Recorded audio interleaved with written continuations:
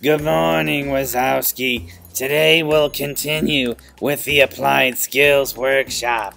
Don't forget, after you've answered your multiple choice questions on page 7, when you go to the constructed response on page 8, you want to write your answers, which means restate the question, answer the question, and tie the answer to the text, which means you want to have at least 2 pieces of evidence in each rad.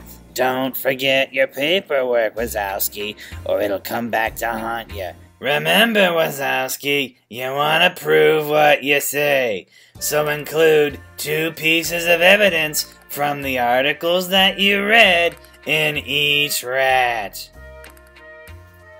And if you finish the constructed response, let's move on to the extended response question. Notice how I've highlighted things just in case you don't know what I'm talking about. It says, you have read 3 texts addressing injustice, which is our theme. Think about the evidence the authors provide and consider the following question, Wazowski. Does a middle schooler have responsibility to act when seeing social injustice? Using details from the text, so you want to rat this as well. Write an argument stating and supporting your position.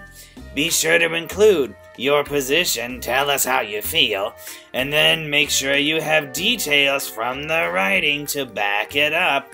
We'll need an introduction, a body, and a conclusion. Don't tell us what you think. Don't tell us what you feel. Don't tell us what you saw once when you were 2 years old or something crazy.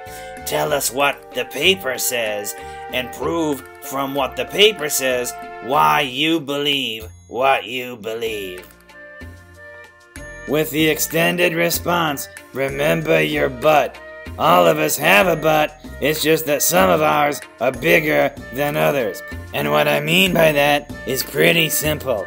Acknowledge the other side of the argument before stating your opinion. You might do it like this. Some people believe that Mike Wazowski is the best scarer at Monsters Incorporated, but Sully is the superior worker in every way. When you acknowledge the other side of the opinion, the judges know you know what you're talking about. Best of luck to you, Wazowski. You're gonna need it.